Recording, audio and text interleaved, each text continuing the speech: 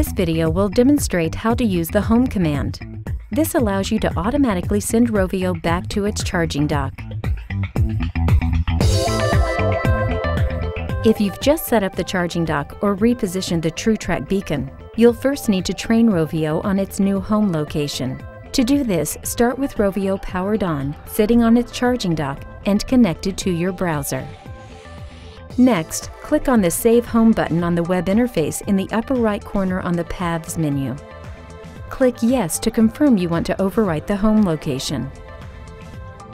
Rovio should drive out in front of the charging dock, align itself in front of the charging dock, and automatically record its new home position. Once it has its position locked, it will drive itself back into the dock.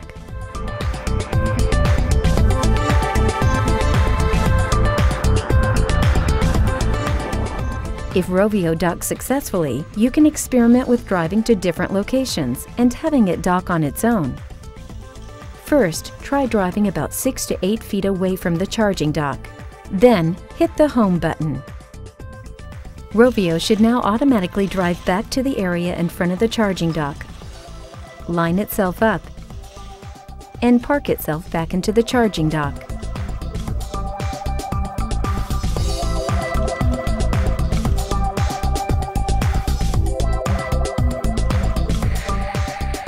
Once Rovio is on the charging dock, it will spin its wheels briefly to cradle itself onto the charging plates.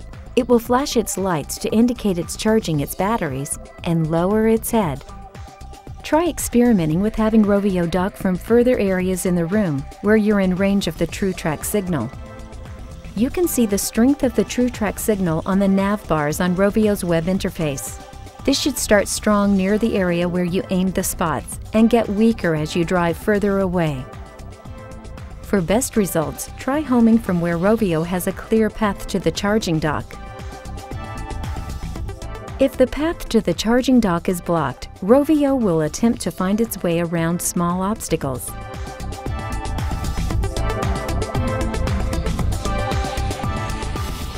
However, there may be spots Rovio can't get around, such as large furniture, so be sure to avoid those locations when homing. If you're having difficulty getting the basic docking function to work, check the nav signal strength when Rovio is in the charging dock. If the signal is very weak or Rovio is having trouble driving into the charging dock, you may want to reposition the TrueTrack spots closer to the charging dock, resave the home location, and retry docking. As an advanced feature, you also have the option of manually saving Rovio's home location.